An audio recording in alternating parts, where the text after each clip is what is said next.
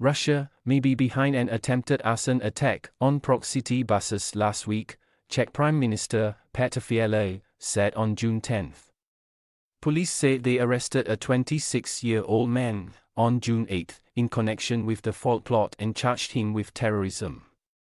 There is suspicion that the attack was organized and financed probably from Russia, Fiala told a news conference. It is part of a hybrid war waged against us by Russia, against which we have to defend ourselves and which we must stop. Russia is repeatedly trying to sow unrest, undermine citizens' trust in our state. The Russian embassy in Prague had no immediate comment. The Czech Republic is a NATO member and a strong supporter of Ukraine in its defense against Russia.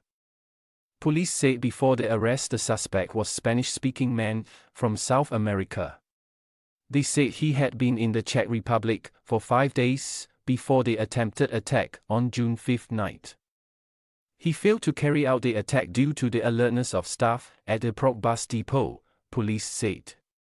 Poland, another NATO member, has accused Russia of attempting to destabilize the country, including through sabotage and arson, because of its role in supplying military aid to its neighbor Ukraine.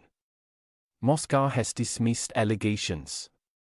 Last month, Poland's Internal Security Agency said it had detained a Pole and 2 Belarusian citizens suspected of setting fire to facilities in various parts of the country.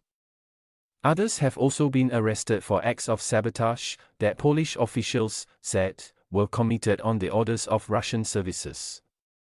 The Czech Republic blamed Russia for causing a series of unexplained explosions at an ammunition depot in 2014, and expelled dozens of Russian diplomats after it said evidence came to light in 2021.